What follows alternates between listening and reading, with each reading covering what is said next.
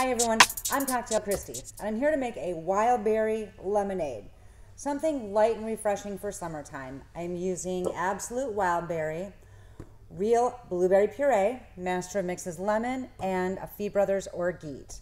I'm also going to put a little bit of raspberries and mint in my mixing tin because why not? You can't use too much fresh berries and stuff like that during the summertime, right?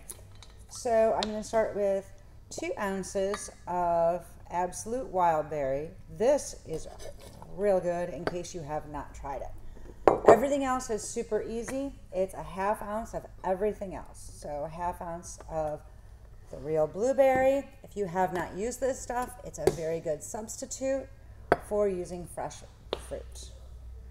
Then I'm going to use a 1/2 ounce of lemon and a 1/2 ounce of Orgeat. Orgeat is a simple syrup that's flavored with almonds. It's always got a completely different flavor to it, and it just adds something real fun. So, just got that in my mixing tin. There you are. Get over here. All right. I'm going to shake that up pretty good because it's got those berries and that mint in there, and you want to get it all together. All right, so. Smells really good. So I'm going to, pardon you, pour that into a little martini glass, and then I've garnished it with a little bit of fresh mint. Maybe throw a couple of berries in there, because why not?